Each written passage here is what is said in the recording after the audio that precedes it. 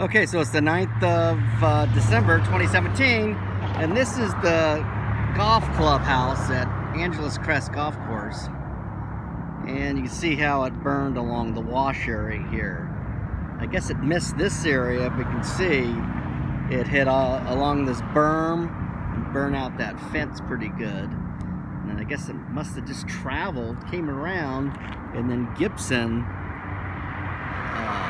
Horse Ranch is right along over here, and I'll get you a better shot. And if you look way out there, you can still see that there's still a lot of smoke way out there. And you can see that the C-130, it's a commercial outfit out of the old McClellan Air Force Base nearby.